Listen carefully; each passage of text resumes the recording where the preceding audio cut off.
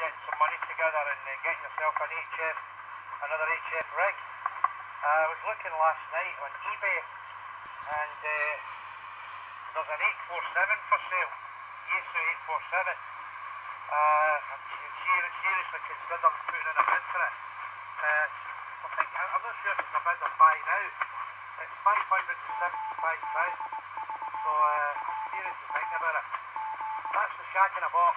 That's the one that does HF 6 metres, 2 metres, 70 centimetres, and I think that one's got the 4 metre board in it as well.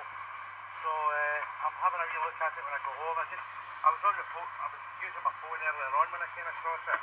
So I'll key it up again when I go home and have a closer look at the computer.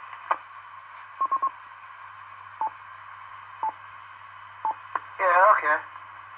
So I'm going to chat to the wife and I'm going to start saving myself some money up first before I can do anything else.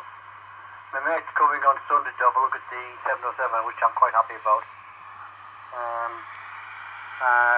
Yeah, there's never any rush with anything I do. Now that I've found the interference on 2 meters, which I was telling you about.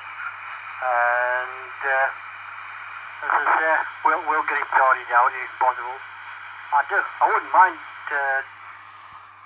I'm not so bothered about things. As long as I get this fault sorted, it's a little bit of a problem, annoying problem sorted out, which, as I say, I don't wish to be going on about it, and I won't do, but whether I do buy another HF rig, I don't know at the moment. But it'll take me at least 6 months before I think about it, over.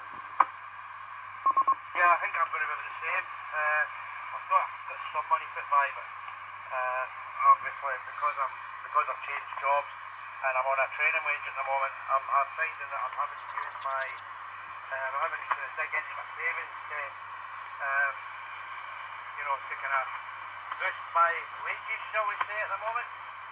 So yeah, there's that, and also Harry's going to be needing a couple of things shortly, so probably just I might hang off. It's come up at a really good price, and I thought it's maybe worth it. So I will see what happens. I'll maybe sell the glider and buy a couple of radios. I don't think Harry would be too pleased if I sold the glider and bought them radios. He'd probably hit me. Yeah, you might get your ears boxed if you try that one, yours. We'll see anyway. Hey? What's on my friends like John? My granddaughter's asking, she's here with me, my Shan's with us here, and she's asking what's this and what's that for.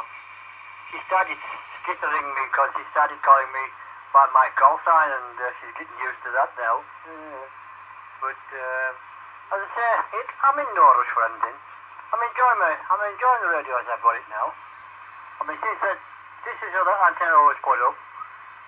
It's a balanced antenna, and it's doing the job nicely. Because I want to. And I'm enjoying listening to things. As I say, I was listening to a Paul Lehman station before. When I looked on QRZ, I think it was the fact that it was on, I think he was in Croatia area. I didn't quite get the full call sign, but he was on 20 metres and he was a good 5 and 9. I'm trying to remember Croatia, that's not 9 Alpha, is it?